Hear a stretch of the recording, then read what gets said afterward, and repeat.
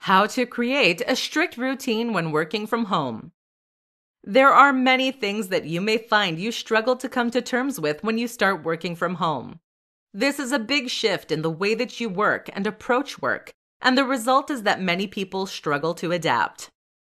One big example is that the onus is now very much on you to decide how you wish to work. That means that you need to think about how you want your workflow to work, what hours you're going to work, and which tasks you're going to prioritize. In this presentation, we're going to look at how to create a routine that will help you maximize your productivity and get more done. Be strict about downtime. The first tip that many people don't recognize is that it is just as important to be strict about downtime as it is to be strict about your actual work. That's critical because it is during your downtime that you're going to recharge for the day ahead. If you allow your work to creep into the rest of your day, then you're going to find that you end up failing to recharge your batteries properly. Thus, when you do start working, you will find that you have less energy and your mind is other places. Enjoy flexibility.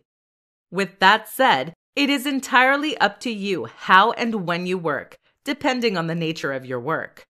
In other words, if you're someone who works best in the mornings, then there's no longer anything stopping you from working from 6 a.m. to 2 p.m. Alternatively, you can work an extra 1.5 hours every day and then take Fridays off.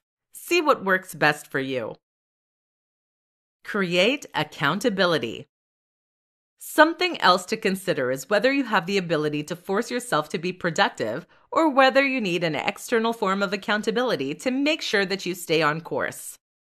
Rather than create false stakes, setting punishments for yourself, etc., you can achieve this simply by changing the way you work with your boss or clients.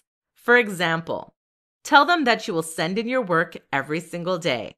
Suddenly, you have no option to procrastinate or to work slowly because they expect to see something at the end of every single working day.